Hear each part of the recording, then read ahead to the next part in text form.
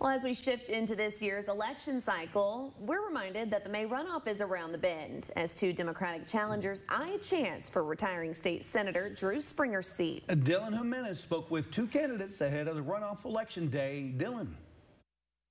It was a three-person race back in March. Michael Braxton and Frey were the top two for the runoff and vied for votes to be the lone candidate on the Democratic ticket in November.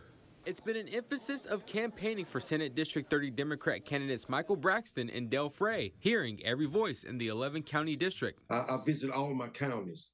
Sometimes that it rained. It was late in the evenings, but I put my time in, and I was very confident in what I was doing. In order to be competitive in this race, I'm attempting to be more specific about what my advocacies are. I'm trying to right now be more detailed and more specific about what my plans are and what my intentions are. For Frey, it's talking with public school teachers and being against the school choice program, along with joining the Medicaid program. We have money in the bank. We can pay for a school voucher program.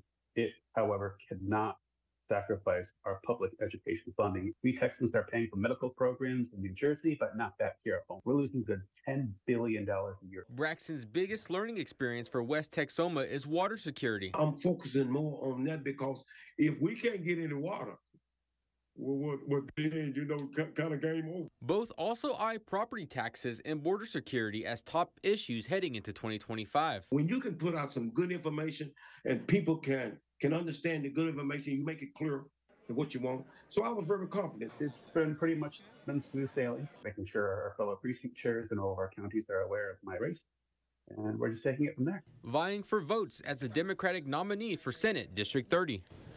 Early voting begins Monday with the runoff day, May 28th, the day after Memorial Day. We also spoke with the Republican candidates. To hear from them and other election news, visit your local election headquarters on Texomashomepage.com.